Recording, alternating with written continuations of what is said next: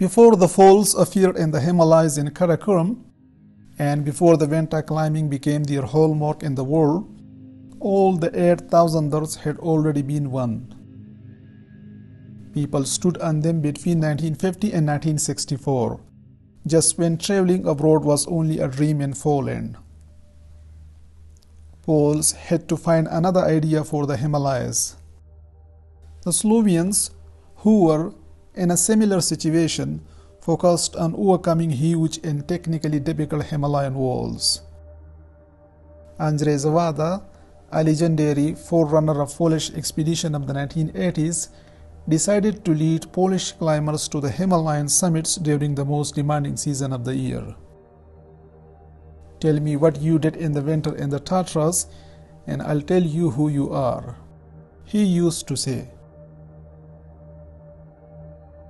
In 1973, an expedition led by Andrzej Zawada made the first winter ascent of Noshak in the Afghan Hindu Kush.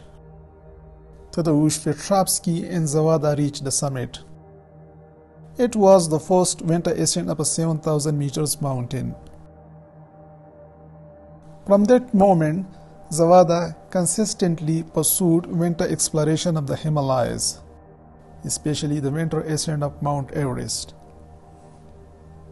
In 1974, the winter ascent of Lhotse failed, but the altitude then reached by Zawada and Zygmunt Heinrich was promising and allowed them to realistically think about climbing Mount Everest. More experience was gained and the area was explored. In March 1979, the Nepalese authorities allowed the Polish expedition to attempt the southern failure of Everest the following year before the monsoon. However, it was a secondary goal for Andrzej Zawada. He continued to seek approval for winter activity on Everest. The problem was of formal and diplomatic nature.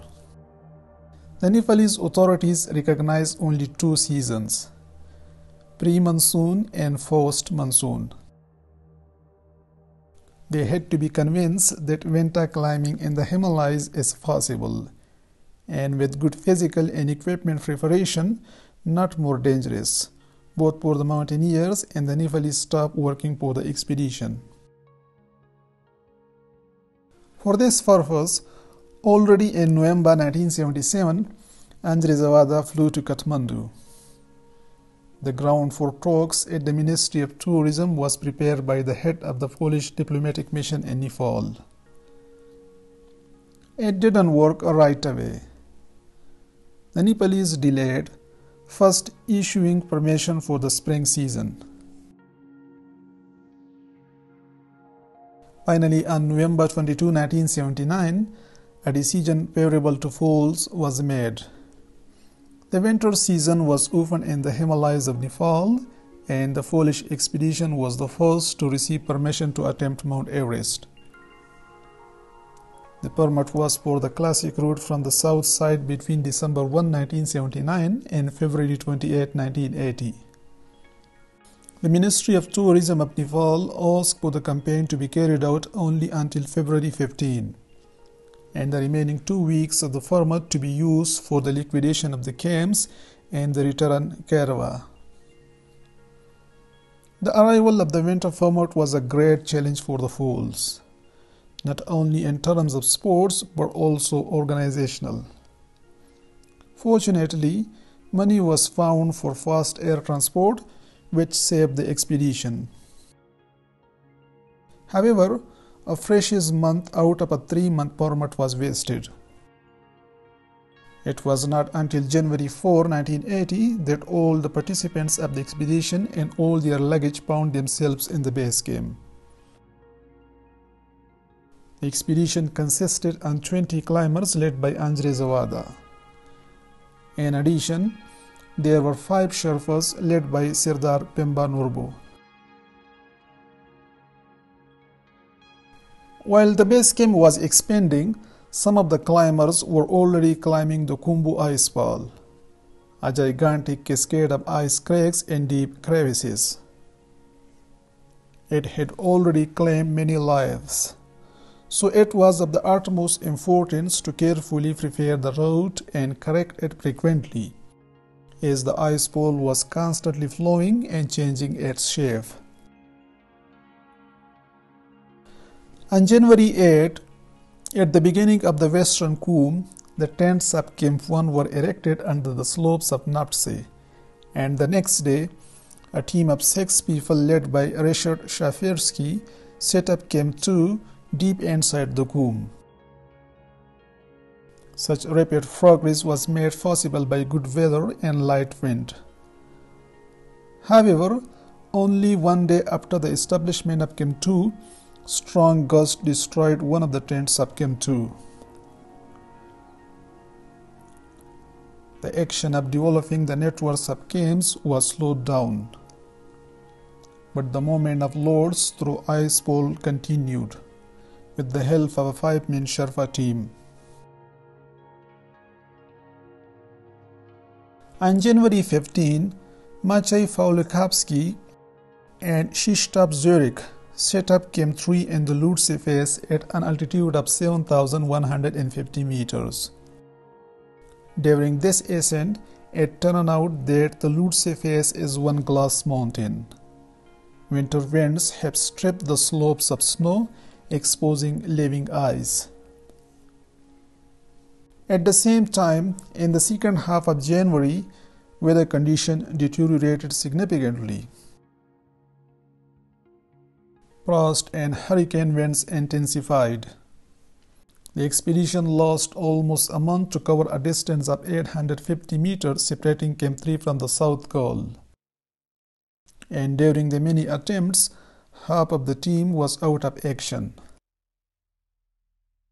On January 23, the attempt of Leszek Czira, Zygmunt Heinrich Jenszols, and Krzysztof Wilecki failed. 2 days later, another attempt to reach the col was made by Maciej Fałykowski and Krzysztof Zurek. A gust of wind literally lifted Zurek climbing up the ropes into the air, and then threw him down 20 meters to the nearest hook.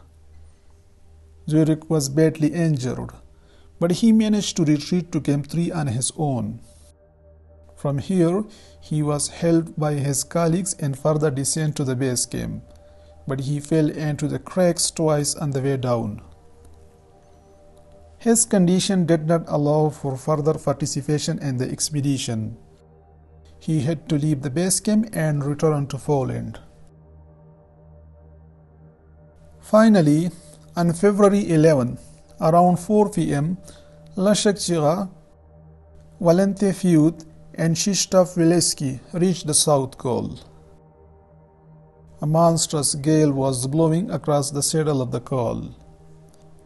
Fiut and Wilecki spent a hard night on the col, while Czira dropped his load and retreated to Camp 3. Doubt began to creep into the ranks of the participants of the expedition. Andrzej Zawada was afraid that the expedition was slipping out of his hands. On 13 February, he and Ryszard Szafirski, in a heroic attempt, climbed up to the South Col, where they spent the night. Zawada was exhausted, but his bravery encouraged young climbers. The descent was dramatic. Szafirski, who was in good shape, was walking fast, and during the day, he reached Camp 3, where Leszek Czira and Wilecki were already there. Zawada was way behind and lost his way. He bivouacked at 7,600 meters. He was trembling with cold and began the long wait for the dawn. At great personal risk and despite being tired from the approach from Camp 2, Czira and Wilecki rushed to the rescue. At about 2 a.m. in the night, they reached Zawada, gave him hard soup, and rubbed him until he felt warm again. They all then got back to Camp 3. The next day, Chira and Wilecki were unable to set up for the South Col. They were a day late. It was the last team and the last chance. According to the Ministry of Tourism of Nepal, February 15 was to be the last day of upward campaign. Zawada asked for the expedition to be released from these arrangements. A liaison officer was sent to extend the format. Nepalese authorities extended the format only for 2 days of action off. On February 16th, Chira and Wilecki reached the South Col. The night was extremely cool with minus 42 degrees centigrade and strong wind. February 17 was the day of the last chance for the expedition. They set up at 6:45 a.m. in the morning when the first rays of the sun reached the South Col. They took with them only 1 cylinder of oxygen, which could only last for 5 hours of climbing. They followed a slightly more difficult but shorter variant of route, leading to the proper southern ridge of Everest at an altitude of 8,400 meters. Further to the south summit, they climbed the Tibetan side of the ridge, sheltered from the wind. The hilly step did not cause them much difficulty. They passed more snow humps on the overhanging ridge. At 2:25 p.m., finally they reached the summit. They embraced each other, dropped their packs, and disconnected their oxygen tanks. They left there a small cross and a rosary blessed by the 4th John Paul II. Chira took small rocks from the summit along with a piece of paper with an advertisement for a good time called forerunner 274-2602, Anchorage, Alaska, USA. This card was left by Regenet, who reached the summit with Hannelore Schmitz in October 1979. Both died on the descent. Nie słyszę, powtórz, gdzie jesteście, odbiór? Na szczycie, na szczycie,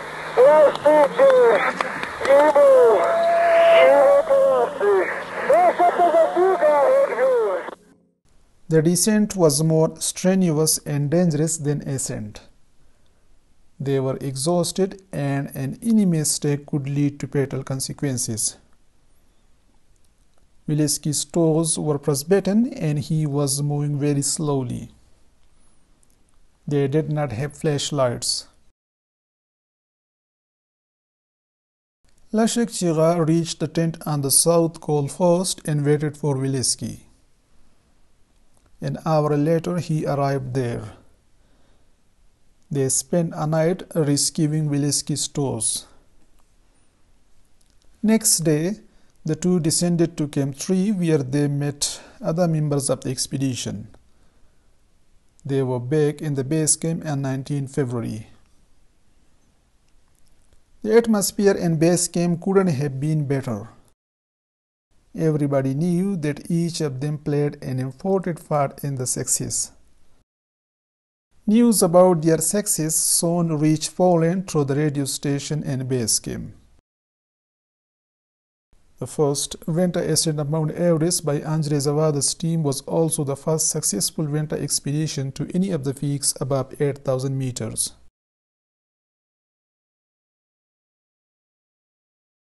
After this success, the golden age of foolish Himalayan mountaineering started.